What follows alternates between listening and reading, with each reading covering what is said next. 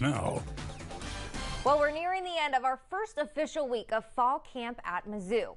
We've broken down the uncertainties on the offense, but now let's talk about the constant. Defensive coordinator Blake Baker is entering his second season with the Tigers, and alongside him is a strong veteran group. We want to be the best in the country. Expectations are high. Obviously, y'all feel like we had a great year last year, whatever, but we feel like we can be a lot better. We feel like we can be the best defense in the country. 9 guys have put extra faith in Baker and in the Mizzou program, which is why they're sticking around. Death row is nothing to play about. You got to be fast, physical, and you got to be ready to work. So that's what it is. Everybody's a dog on the defense field.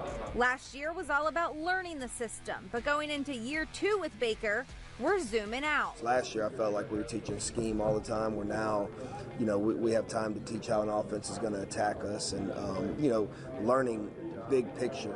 With the something to prove motto floating around, they're not directing it to the doubters. Not necessarily the naysayers, because they're going to always have something to say.